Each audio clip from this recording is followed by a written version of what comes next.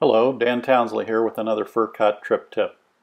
Today I have a quick demonstration of how to convert a pass-through point to a stop with no duration. The value of this is that you can place more stops in your route and have them exported as waypoints in your GPX files, but they will not have a duration while in Furkot, so they don't impact your trip plan time.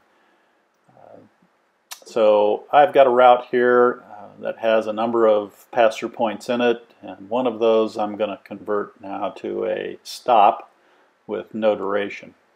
So I select my pass-through point and locate it, open up its properties. I see that it has the pass-through point icon and no duration. So what I want to do now is go back to the icon for pass-through and select a new icon. It can be anything as long as it's not a pass-through. So I select other. I like the flag. Notice there is still no time. So this is now a stop with zero duration.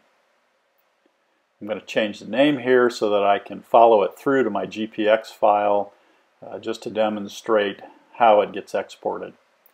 So I save this and I now have a stop added to my route plan, and I see it here in my plan list. I can double check that by changing my filter to just show stops, and sure enough it comes up as a stop now, not a pass-through point. It still has a zero duration time. So now if I want to export this, I can do so. I export as GPX files all the time. In this case I'm going to use the new Garmin GPX route export facility. So I select my Garmin route export. I always export tracks along with my routes. They're my backup.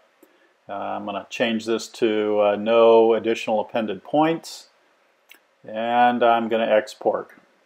So this will download now to my computer, and then I'll open this file up in my text editor to show you the GPX data. Here you see the file name that I exported, which is my trip name. Here are the waypoints that were the stops, and my track and my route along with them.